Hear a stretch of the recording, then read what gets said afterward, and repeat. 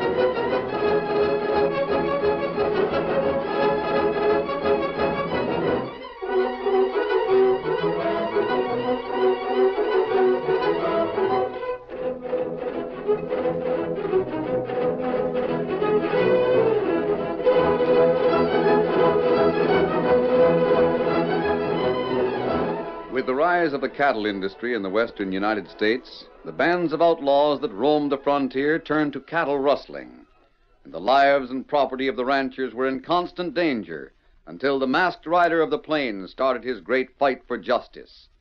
It was his strength and courage, his daring and resourcefulness that brought law and order to the lawless new territory, and finally made possible the winning of the West. Return with us now to those thrilling days of yesteryear. From out of the past come the thundering hoofbeats of the great horse Silver. The Lone Ranger rides again. Come on, Silver! We're heading for Abbotsville. There's going to be trouble. Hi-yo, Silver! Hi!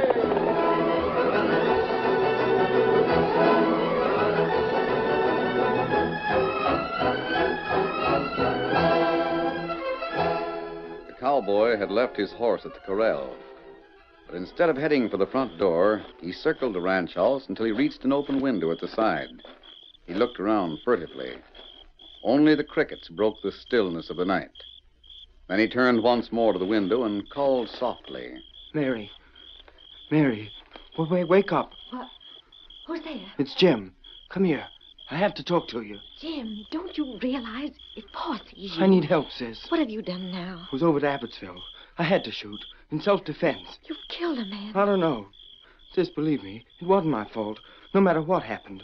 They'll be after me, though. I gotta find some place to hide. And you're asking me to help you? You're my sister, aren't you? I'm ashamed to admit it after the way you treated Pa. You never could prove I stole his cattle. You aren't trying to deny it, are you? That was almost a year ago. I needed money. I needed it bad. And you couldn't go to Pa and ask for it like a man. It was a gambling debt. You know what he'd have said to that. I'm not going to argue about it. I've only been hoping that you'd... You're right. There's no time to argue. Will you help me or won't you? No. Going back on your promise to Ma, huh? Her deathbed promise. Even she wouldn't help you now. It was the last thing she asked you. I heard her.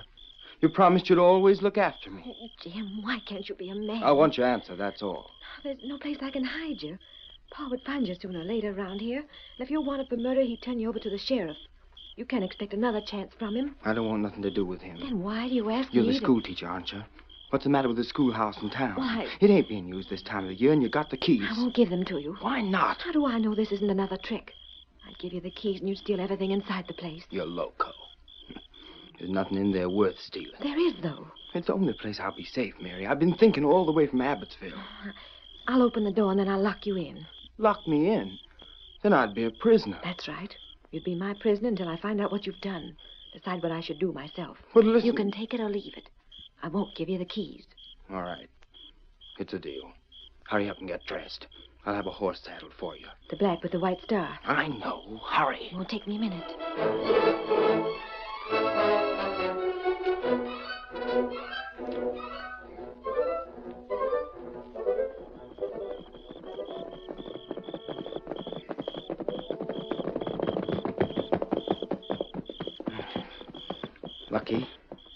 soul stirring. You call it lucky. Lucky to be hiding from the law. Never mind the lecture. Come on. You got the keys? Right here. I'll open the door. No, you won't. If you try to take them, I'll wake up the whole town. Fine sister. A fine brother, Jim. That's all I have to say to that. All right, hurry up. There you are. I'm going to need food, you know. I thought of that. There's enough in this package to last until tomorrow night. And water. Here's a full canteen. Good. You think of everything. This is for more, Jim. But I'm going to find out all about that shooting at Abbotsville, and if you were in the wrong... It was just like I told you. We'll see. You can expect me tomorrow night. Quick. What? Couple of hombres galloping down the street. Get into your saddle and get my horse out of here.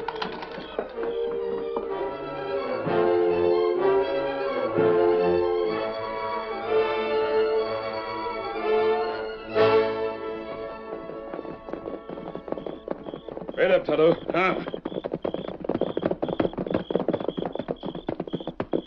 Those horses were standing right here. That's right.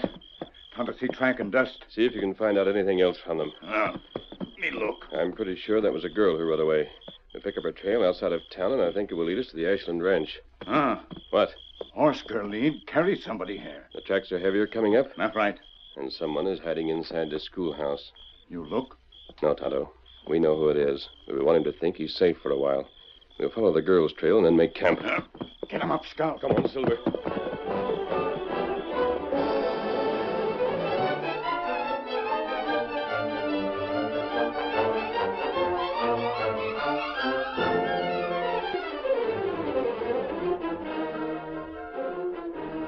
The following morning, Mary Ashland served breakfast to her father and Red Weatherby, the foreman. You look tired, Mary. Did you sleep well? Not very. Did anything wake you up last night? Nope.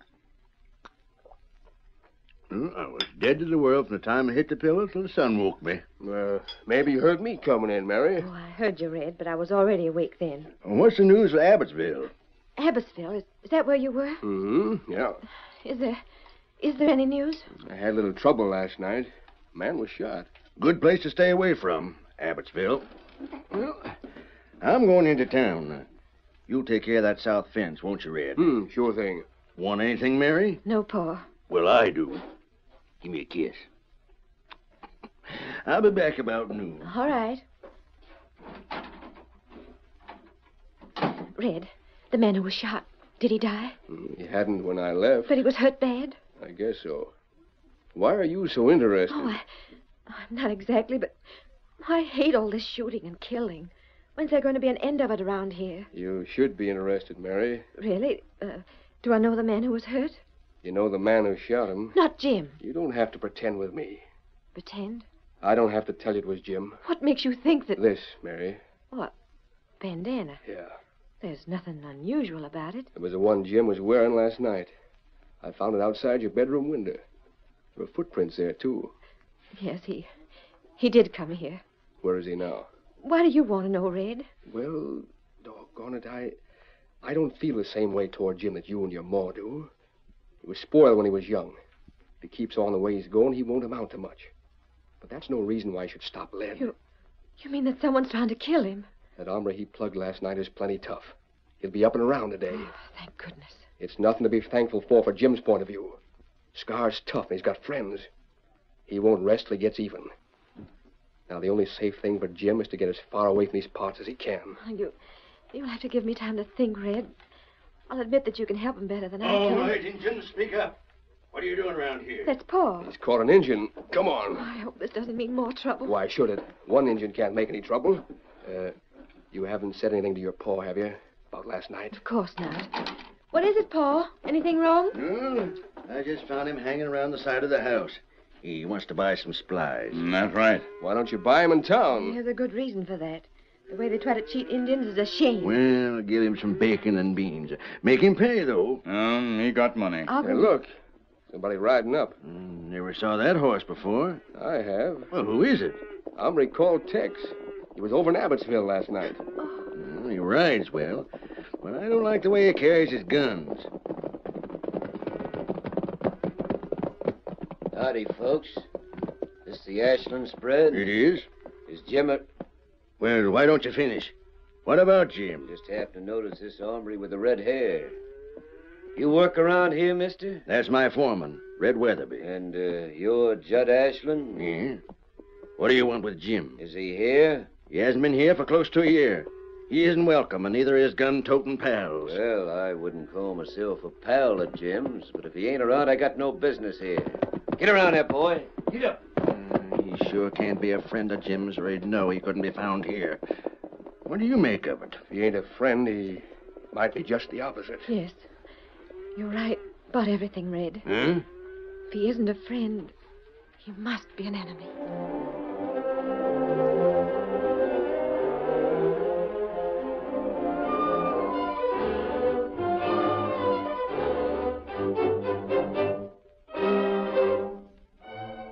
And you followed Tex. That right, Kemosabe. Him go to town, ask about Jim. I see. What you find in Abbottville? Scar's better. I saw him on the street. Jim's bullet only caught him in the shoulder. And that's what Tonto think last night.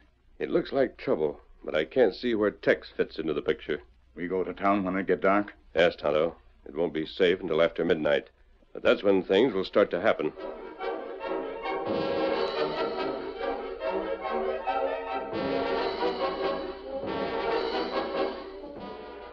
Somebody outside. It was 12 o'clock. It's too early for Mary. Yeah, I can hear footsteps coming around this side to the window. The moon, I can see out pretty good. Quiet!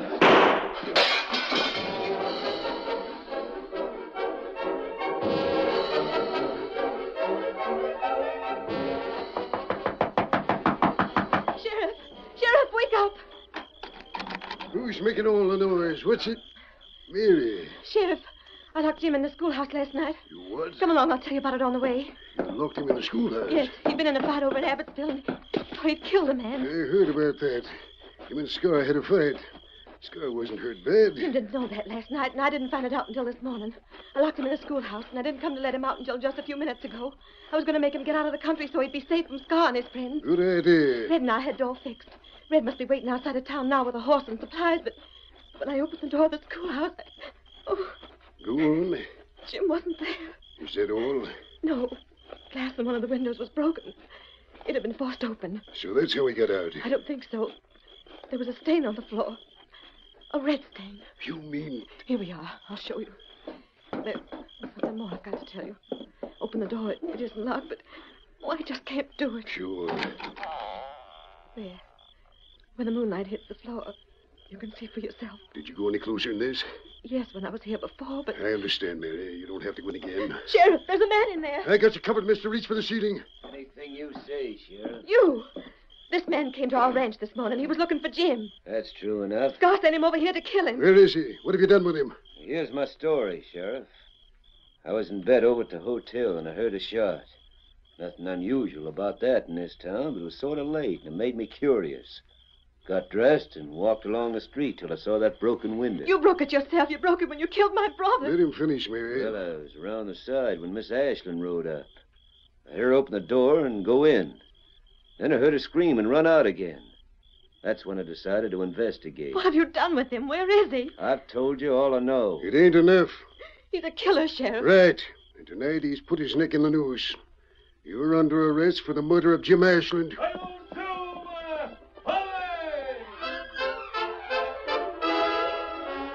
The curtain falls on the first act of our Lone Ranger story. Before the next exciting scenes, please permit us to pause for just a few moments.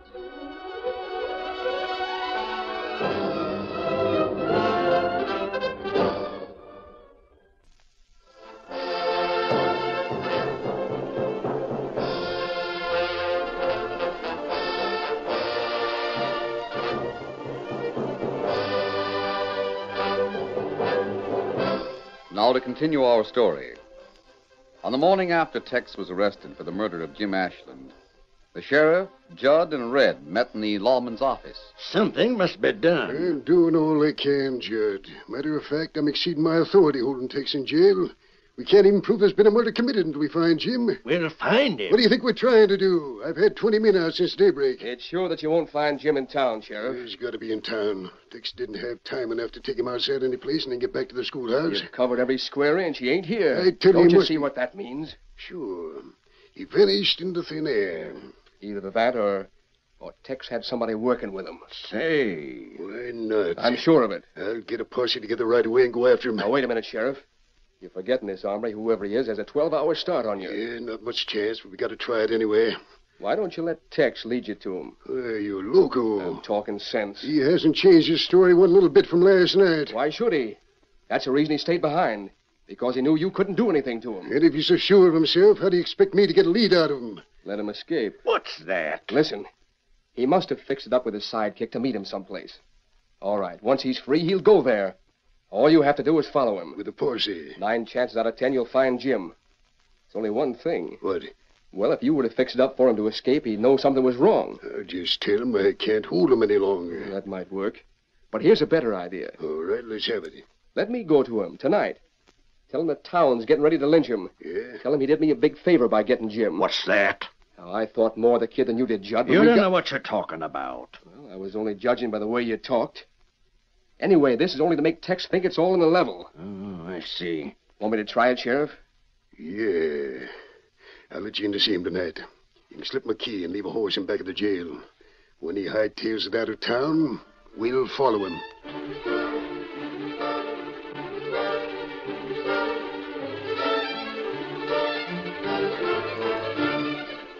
Meanwhile, Mary Ashland was alone at the ranch house. That must be either Judd or Red. I wonder if they've found anything.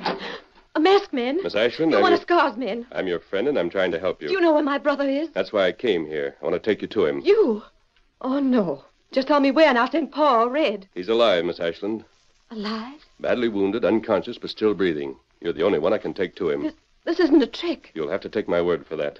I will, masked man. If there's anything I can do, I'm ready.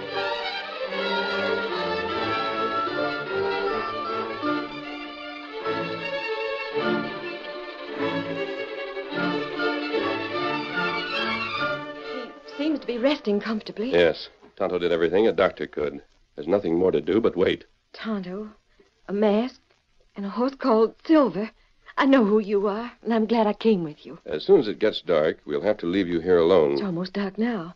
Oh, where's Tonto gone? Must have left 3 or 4 hours ago. We're expecting someone, Miss Ashland. The man your brother had a fight with in Abbotsville. You mean you're expecting him here, in this canyon? No, in town. But why should he go there? He must have heard that Jim was shot last night. You believe that Tex shot him? Of course. Well, I don't. Tonto and I weren't close enough to be sure, but we had no reason to doubt it. Scar paid him. Scar doesn't pay anyone. He gets paid. Oh, I don't understand it at all. You rode up to the schoolhouse just a minute or 2 after the shot. You thought you saw the man who fired it.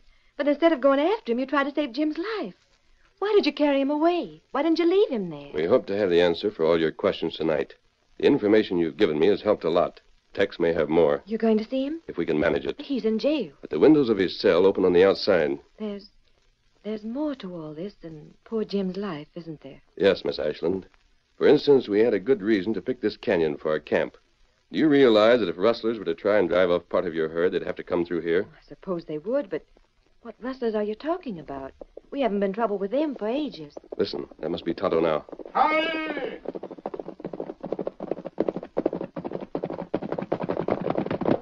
Did you see him, Tonto? Them meet, like you say. Did you get close enough to hear anything? Them set time when posse go after Tex. Now, what do you mean? Sheriff let Tex escape. Go after him with posse. What for? What does he hope to gain by that? Him think Tex lead him to Jim. So that's it. What you do now? We're going to arrange it so Tex will lead them to Jim. Here, Silver. How you do that? It will be dark by the time we reach town. We're heading for the jail. When will you be back? That depends on when they set Tex free. You said that the The man... posse will follow him here. And when they reach this canyon, they'll find more than they expected to. Come on, Silver. They must scout.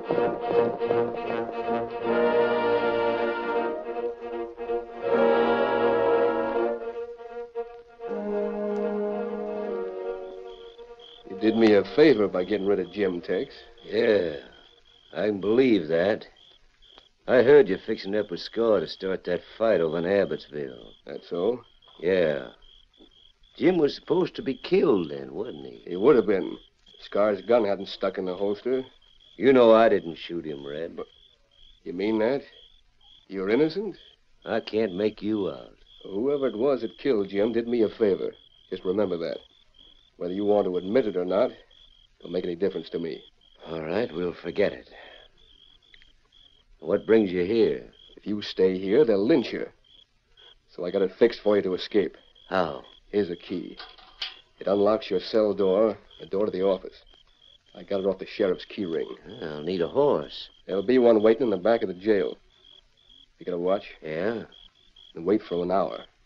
I'll have the sheriff out of the way by then. An hour. 11 o'clock. That's right. Make your break at 11 o'clock. You can be over the border by morning. Good luck. All right, masked man, he's gone. Good thing the roof of this place is flat and low. I don't have to tell you what he said, do I? No, Tex. Shall I use the key? Of course. Tonto and I'll be waiting just outside of town. And then we open the sheriff's eyes. 1 hour, Tex. We'll see you then.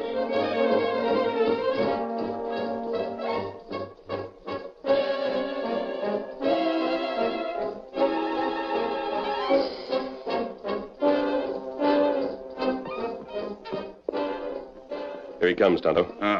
Him ride plenty fast. You see that big cloud of dust beyond him? That's the posse. They're afraid to let him get too far away. They're on my trail, masked man. They ought to keep farther back if they expect me to lead them to any hideout. We'll let them keep us inside all the way. Come on, Silver. Put him up, Scout.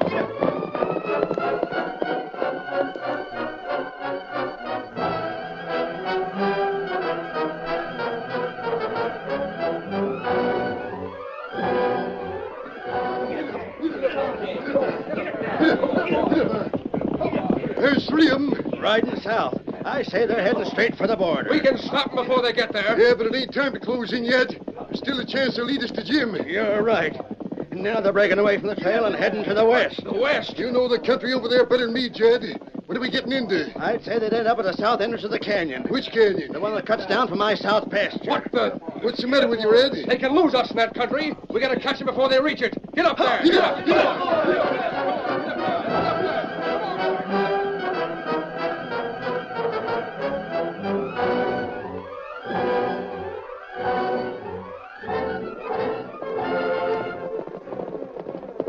This cayuse of mine won't hold up much longer at this speed, masked man. That's the entrance of the canyon just ahead of us. I see it now. We'll rein up there. We wait for Posse Kemosabe? Yes, Tonto. Let's hope the Scar and his gang are already in the canyon. All right, Tex.